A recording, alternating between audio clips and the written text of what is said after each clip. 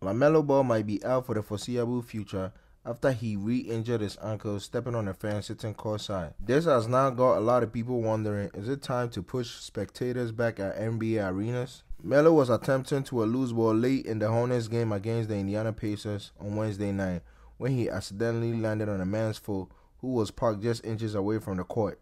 You can see in broadcast replays of the incident as Lamelo Ball was coming down, his ankle turned awkwardly and he was left in a heap of pain.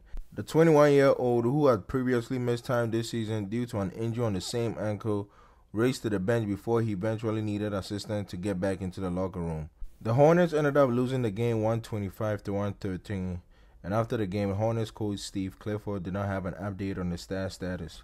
I think this is something the NBA needs to consider to prevent injuries like this from happening, but that's just my personal opinion. Let me know what you think in the comments down below.